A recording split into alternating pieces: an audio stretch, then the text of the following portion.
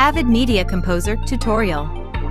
How to add black to the end of a sequence.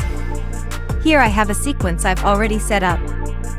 First we will add a blank video layer. This can be either a video or audio layer, as long as it's empty.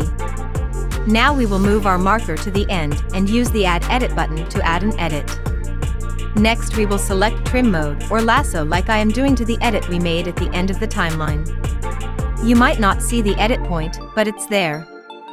Once you're in trim mode, you can now drag out the edit for as long as you need past the end of your sequence. You can also use the play button to extend. Another way is to add a filler at the end and drag it out as long as you need.